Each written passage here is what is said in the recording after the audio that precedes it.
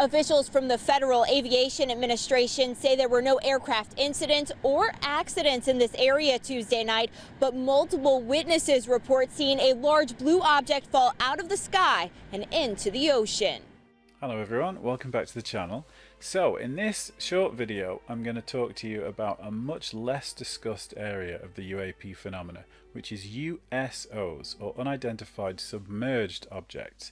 We've all seen in YouTube and the mainstream media people talking about Tic Tacs and jellyfish UFOs and spheres within cubes flying around in our airspaces, but one thing that we very rarely touch on is what happens beneath the ocean. Now, Earth, being the second worst named planet in the solar system, is actually 70% water. We're really an ocean planet. But because there's not many ways for humans to make money, and it's pretty hard for humans to survive down there, we don't go there very much. So we have a huge sensor bias terrestrially, as opposed to in the water. This means that there are entire ecosystems which we're still discovering new facets of on an almost daily basis. And there's such a less of a human presence down there that there's a lot more room for exploration and discovery. So this is going to be a video discussing some of the historical accounts which go back miles into history before the modern scientific age. It's going to talk about some very modern ones with lots of scientific data, and then it's going to have a little peek into perhaps what's coming up with some of the key figures investigating the phenomena as it stands today. We're going to be covering quite a wide spectrum of topics, so there is going to be quite a lot of speculation, but I'll give you fair warning of that. There's also going to be a few scientific explanations for what some of these phenomena may be as well. So hopefully somewhere in the middle we'll find a bit of a balance, but at the end of the day, as I try and do in all my videos, the idea is that you form your own conclusions or investigate further based on the things that you see in this video. So without further ado, let's get into it.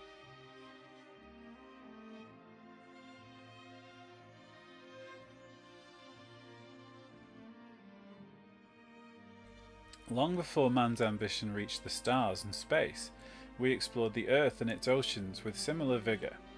Eyewitnesses would take journals with them as they went on huge unknown voyages, exploring every corner that they could find, often bringing back incredible tales of magical beasts and mythical lands as they reported back to their respective rulers. Obviously, there's not a huge amount that we can draw for this with relation to the UAP field, but for the human experience it seems the ocean has always been a place to inspire our fears and wonders throughout history. As awesome and inspiring as some of these ancient tales are, there's really not a lot that we can draw from in terms of hard data to investigate this field.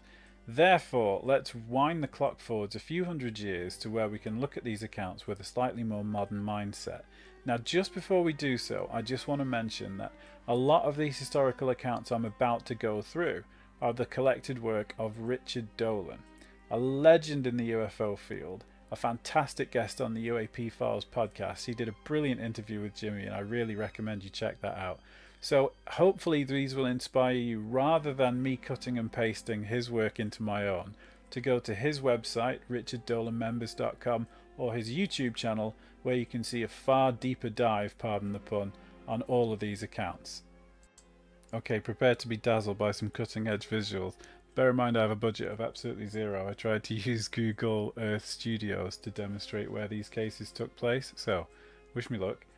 So the first sighting in 1880 was in the Persian Gulf, where J.W. Robertson at 11:30 p.m. saw an enormous luminous wheel beneath the sea. Its spokes were 200 to 300 yards long. No light was visible above the water, and 3 witnesses saw it approach their ship slowly, move alongside it for a time, and then move off with great velocity. The second sighting in 1906 in a very nearby Gulf of Oman, where Douglas Carnegie saw shafts of brilliant light which swept beneath the bow of their ship with prodigious speed, travelling between 60 to 200 miles per hour. Each of these bars was guessed to be 20 feet apart. Also, when you bear in mind that this was 2 to 3 years before the Wright brothers managed to leave the ground with the first powered flight, there was nothing mechanical that could have achieved this.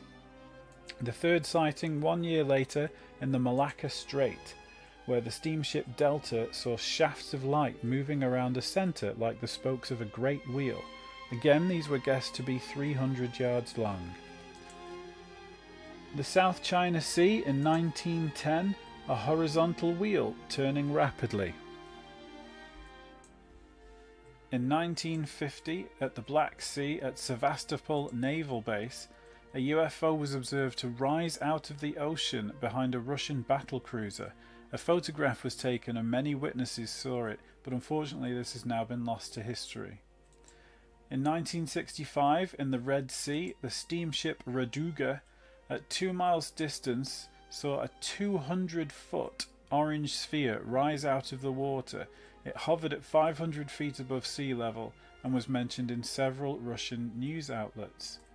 1967, just off the east coast of South America, the Argentinian ship Naviero at 6:15 p.m.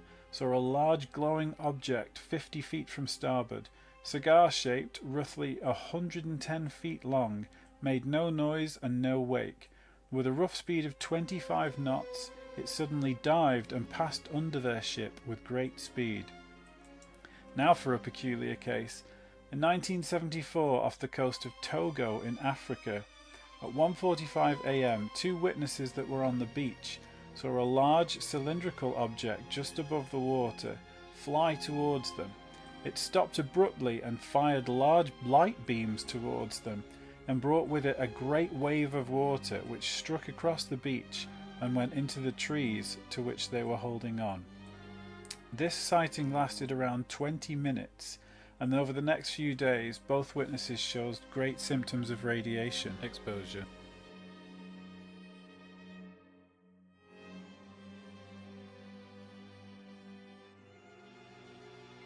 So I hope you found that interesting. I certainly did. There's certain trends in there that you can see. This idea of a wheel of light with the spokes of different colours rotating around it seems to pop up again and again. Now, I'm not going to jump to any conclusions of what they were or weren't, but it would appear to be the same thing, whatever that may be. So we have got a lot more technical data of the next 3 cases that I'm going to talk about, which, to be fair, are probably just as famous to people coming into the field now as Roswell is to the old school investigators back in the day. So the first of which is the Tic Tac encounter from November 2004. There are hour-long deep dives into this, so I'm not going to retread the same ground again, but I will just give you a quick summary of it and point out some things that I feel are left out by people that are trying to criticize or debunk this encounter. So it happened on November 2004, where the USS Princeton, which was a cutting-edge radar ship fitted with passive array radar, over the course of several days detected multiple objects in the air over a US Navy training ground area, which was over the sea. On this particular day, 10 objects were detected, showing as being approximately 47 feet long, bear that in mind, and so David Fravor and Alex Dietrich, who were on their training mission, were rerouted to go and investigate the phenomena. He said that when he got there, the Tic Tac itself, which was described because it looks like a breath mint, was pinging around in a cross shape over some white water. So hence the USO connection. He also said that it maneuvered, and this is collated by the radar data, with what would be effectively 1350 G on it, had it been a conventional craft with conventional propulsion. Now, 2 of the main arguments of this by people that frankly aren't qualified to make them are that it was seagulls, which is okay, fine. Bear in mind this guy is a Top Gun instructor, so it's his job to identify things with his eyeballs, because there's a very good chance that if he misidentifies something, he's going to die. So, not to make too much of a fuss about it, but I think we can pretty much err on Commander Fravor's side of that. Also, one of the other main theories that I've seen on YouTube is that it was a substance called aerogel. Now, aerogel basically is this foam that's on my microphone here. It's a very, very fine, very light, incredibly floaty substance, which you can make balloons out of. So if you want something to hang in the air for a very long time, which is reportedly a characteristic of them, then it's a really good thing. What it can't do is accelerate and move around and change direction with anything like the velocity that the Tic Tac was purported to do. For example, they said at the end of the encounter it travelled 60 miles in a second. So I don't think that that's frankly possible, and unfortunately lots of the videos on YouTube that will suggest this theory will cherry pick the little bits of data that it looks a bit like it and can have such a long linger time. So I'm just trying to present full facts. Another often used criticism is that it was some form of drone. Now, for there to have been 10 of them detected with a linger time of hours and hours, and for them to be 100 miles off the south coast, that, to me, unless there's somebody that knows a lot better, rules out almost any drone. Because, first of all, unless it's launched from a boat out there, which didn't happen because you've got the US Navy's Nimitz and Princeton and some pretty serious kit there, so that just didn't happen. So for a drone to get there, first it's got to fly 100 miles, maintain its signal for 100 miles, which I know is possible, but as each of these suggestions get more complex, the cost exponentially increases as well. So yeah, 10 of them, 47-foot long drones that can move unlike any other mechanical craft that we're aware of. I don't think so, unless somebody knows a bit better. So that's the Tic Tac. The next two very well-known pieces of footage were taken off the coast of Virginia Beach in America in 2014 and 15, where the Red Rippers, including Ryan Graves, were launched from the USS Theodore Roosevelt, and as they were having their infrared systems upgraded, they started detecting lots and lots of sources of infrared energy. Upon closer investigation, they were revealed to be what's described as a cube within a sphere, and were so prolific in the air that Ryan Graves had to issue a flight safety warning to the rest of the fleet, as they were an obstruction and on a couple of occasions almost caused a mid-air collision with some of his fellow pilots. This footage came to the attention of Admiral Tim Gallaudet, who was the Navy's chief meteorologist. He's since joined the Sol Foundation with another prominent physicist, Kevin Knuth, and both are doing fantastic work on the USO field. I really recommend you watch their presentations from the recent Sol conference, as they go into great detail about the USO field in particular and show that their investigations are ongoing.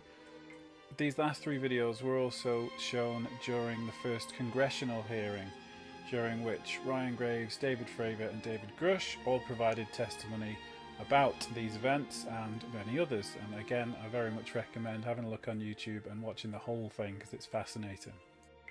Okay, now this next one is pretty much my favourite video. I'm going to show you two different versions of it. One with it kind of zoomed in and highlighted to show you what we're looking at, and then the second one will be completely unedited. So it was taken 2012 in Puerto Rico at the Aguadilla airport, which I'm probably pronouncing terribly, but forgive me. Puerto Rico is a real hotspot for activity of this type, as I covered in my investigation into the dogfight had between two F-14 Tomcats and a UFO in a previous video. Anyway, this video taken on a heat camera from a helicopter shows an object which is between 3 and 5 feet across, traveling at various velocities against the wind. It shows, because it's on a heat camera, it was 40 degrees Celsius or 101, I think that is in Fahrenheit. The point being, it's nothing with an engine, because these things tend to be very, very hot. And as the object moves across the camera, it moves across the airfield, out over the water, dips in and out of the water, and then splits into two. So it's definitely not a seagull, unless it's a very, very unlucky one. Have a little look, see what you think. There's no other conclusions to be drawn from it, but it's fascinating and it really demonstrates the trans-medium nature of these craft.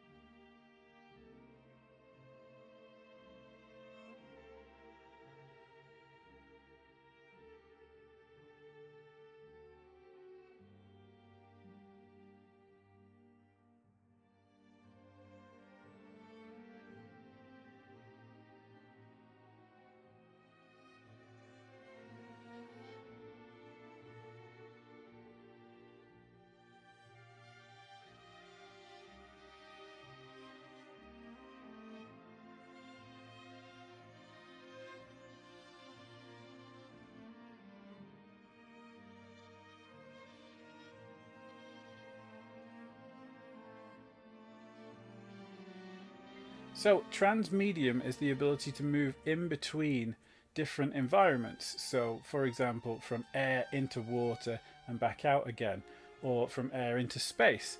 You could consider air, land, sea and space different mediums all within the Earth realm. Now, there are many accounts of UFOs and supposedly solid objects moving into solid rock and cliff faces and whatnot. They've talked about that on the Skinwalker Ranch and many other eyewitness accounts over the years. Now, I am by no means clever enough to offer any theories on that unless it's some form of extreme gravitational lensing which can affect the atomic bond of the matter that it's passing through. But like I said, I'm no physicist, so I'm not going to give you any theories about that. What I can show you is how difficult it is for our conventional technology to move in a transmedium way. This video I'm about to show you is of a boat which is also slightly submersible, and you can see it can work under the water to a certain degree or on top of it, but as it moves between the two it drastically loses control because there's so much less resistance from the air than the water. These USOs and UFOs appear to show absolutely no problem with that. Neither is there any cavitation, which is the production of bubbles. Now, there are lots of USO encounters which just show up on sonar or radar as travelling at immense velocities under the water. The reason I haven't included any of them is because I, in my childlike wonder, have a theory about how a man-made craft could bypass the problems that we supposedly have with a high pressure environment like moving through water. The problems that water pressure has on a craft is the immense strain, and that's only amplified as you push more out of the back. It's going to crush like a Coke can against a solid wall of water. That's why a high diver puts their hands in front of them first to get into the water and break through into that medium. So I would like to know if it were possible to induce what's known as the Leidenfrost effect, whereby you superheat the leading edge of your craft and that part of you which is going to be penetrating the water itself to about 300 degrees. That would then vaporize the water as it comes into contact and create a cushion of air. So essentially the back of the craft, where your propeller is pushing against the nice hard medium of water and giving it extra traction like spikes on a running shoe, whereas the front of it is passing into steam as opposed to this solid wall of water. I would imagine, in my ignorance, that if you could induce that effect, there would be nothing stopping you from travelling with exceptionally high speed. And that's why I've not included any of those other USO reports, because if I were Lockheed or any of these hugely powerful tech companies, I would have at least tested it. Now, after all that dodgy science, I feel it's only fair to close the video out with an equally hefty dose of speculative mythology. So I want to take you back to the start of the video, where we were talking about some of the historical cases, particularly around the region of the Gulf of Oman, or Mesopotamia, which means between two rivers, which is what we now know as Iran and the surrounding area. Now, the main civilization of the time were the Sumerians from ancient Sumer. And in their ancient texts, which still exist to this day, they mention a character known as U.S.Os, who would emerge from the water dressed from head to toe in the skin of a fish, but with a man's head and toes underneath. Now, let's not forget that humans define their definition of reality by their associations and the things that they know, which is why the first disc that we saw in the sky was described as a flying saucer, because obviously he knew what a saucer was. And if you saw something shiny, particularly coming out of the water at that time, pre-metal, pre-Bronze Age, you would perhaps think it was the scales of a fish. That is speculation, but I'm just trying to overlay it with a modern interpretation. What isn't an interpretation, though, is that they said that U.S.Os would emerge from the water and teach them. So introduce them to farming, to governance, to science, and the basis of technology and various different inventions, which allowed their civilization to flourish in a very difficult environment. Was this then the earliest record of NHI emerging from the water, or USOs? I'll leave that for you to decide. But we can't just discount these ancient accounts, as their civilization lasted a lot longer than our modern one has so far. Anyway, thank you very, very much for watching this video, particularly if you made it this far. I really, really appreciate it. I am only a little channel and I hate begging for likes and subscriptions, but since I'm a small channel, if you hit those little buttons, it will have a much bigger effect, and I'd really, really appreciate it. So take it easy, and I'll see you in the next one.